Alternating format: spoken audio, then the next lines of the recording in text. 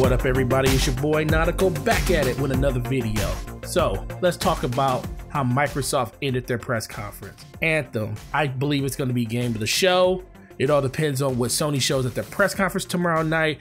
But man, this game showed and showed out. I kind of wish that EA would have never even showed it at their press conference yesterday in a trailer form, just so it could be more impactful. Because as Microsoft's press conference was going on, it got to the point where we knew where it was going to show up because it wasn't showing up anywhere else in the press conference. And once we got to the end, we was like, okay, we know what game they're going to show. So I wish they would have did that just for Microsoft, but it's their own IP. They can do what they want to do with it. But man, when they showed that gameplay, it did not, I repeat, it did not disappoint. First, let's talk about the graphics. This wasn't made by BioWare Montreal. This was BioWare Edmond, the good BioWare. The BioWare that gave us Mass Effect 1 through 3, not the one that gave us Andromeda. So let's get that clear right now. This is how you do facial animations. This was great. And just the overall ambience of the actual area they were in was awesome. Like, you just see giant mechs or whatever it was just walking around on the outskirts of the actual area they were sitting in. They were in this little playable city. I don't know if it's an outskirt or if it's a town or whatever it was, but that was really, really cool to see. Next thing you saw was them jump into a chassis, and it looks like you can jump into different chassis, and different chassis have different abilities and everything. And this game is a 4-player co-op game, drop in, drop out, it looks like. At one point, they literally called in 2 more people to help them go into a certain spot of the actual game to help. And that was really cool. It was like reminiscences of the original reveal stream of Destiny. And I hope that they don't go down the same road where they say we can go there, we can go here, but in the end, you can't go there, it's walled off. And then you were able to just explore. The first thing I noticed when they walked out on that cliff was just how massive the world looked. It looks like they're gonna actually scale back the ability to go to different planets, but just make the one playable space, the planet you're on, just bigger. And we don't know, it may be interstellar travel in this game as well too, but as of right now, it just looks like a vast world.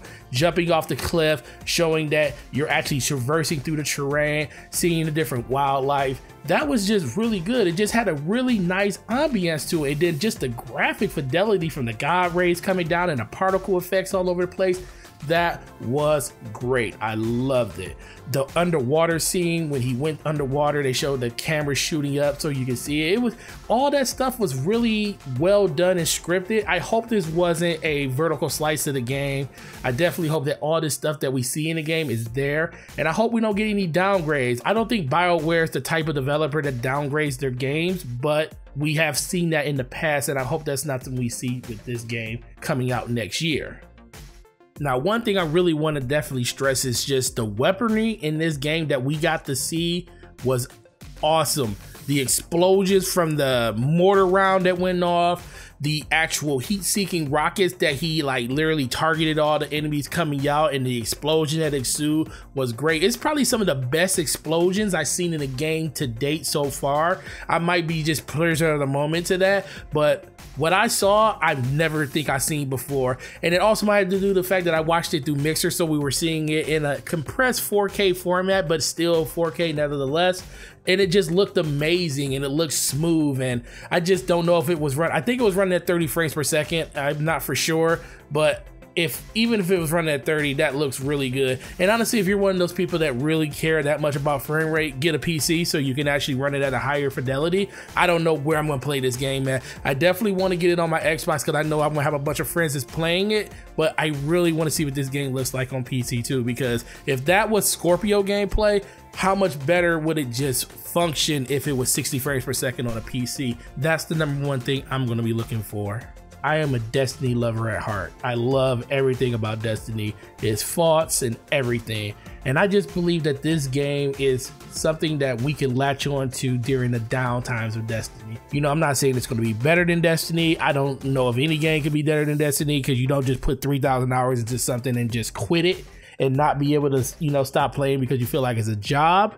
But that game changed a lot of people's lives when it came to just playing with other friends and just the community that it built through the Twitch and everywhere else that it touches.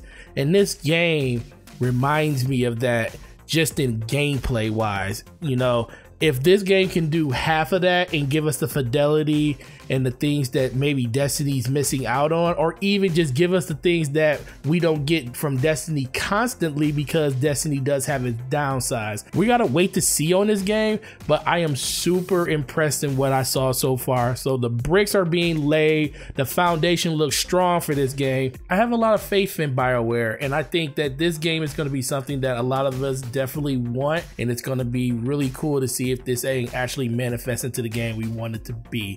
So make sure you leave a comment down below. Are you super excited for Anthem? Are you going to pick this game up day one? Or are you going to play it on Xbox One or PC or PS4? Make sure you strike down there in the comment section and let us know. Also, hit that notification bell. This is like the 5th video I did over the last 2 days. Make sure you know when I put up the next one. Also, like and subscribe to the channel if you haven't. And as always, have a good night until the next video. Peace.